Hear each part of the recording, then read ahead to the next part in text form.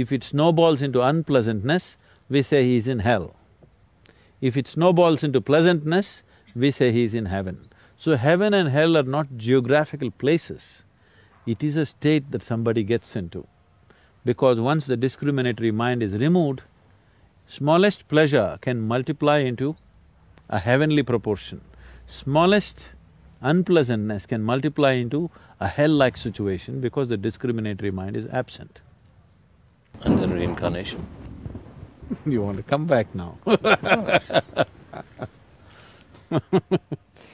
So if there is substantial amount of information still stored, which is the karma, the karmic substance is still strong, then once, suppose you left out of feebleness of energy, that is, you became old, energies became feeble and it rested for some time.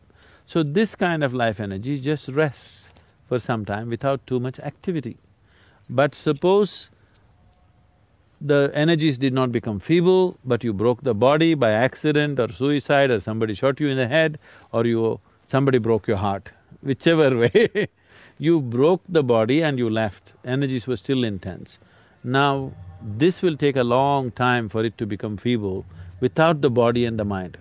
If you had a regular body and the discriminatory mind, let us say you would have worked out your karma in the next 10 years and made the energies feeble.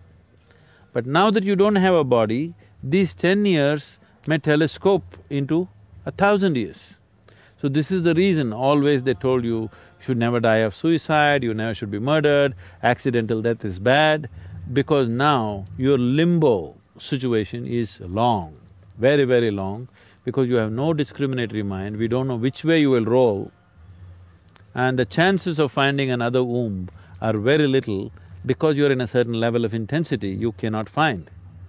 So unless you come to the right level of intensity, you are not suitable to take on a new body. So if you died of old age, energies became feeble, everything is fine with your body, you went to bed and you never woke up. Such a person may get back into another womb within 48 hours.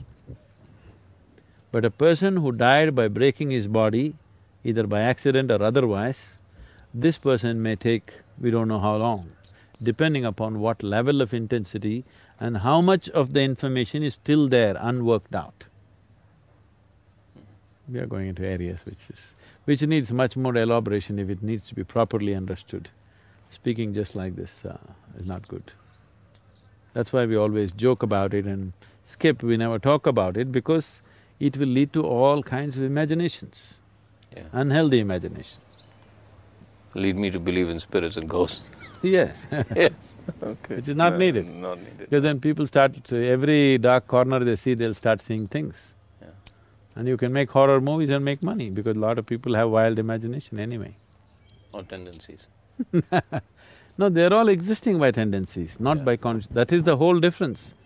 When we talk spirituality, we're essentially talking about moving from compulsiveness to consciousness. Functioning through tendencies to functioning through discriminatory process. That is the key from bondage to freedom.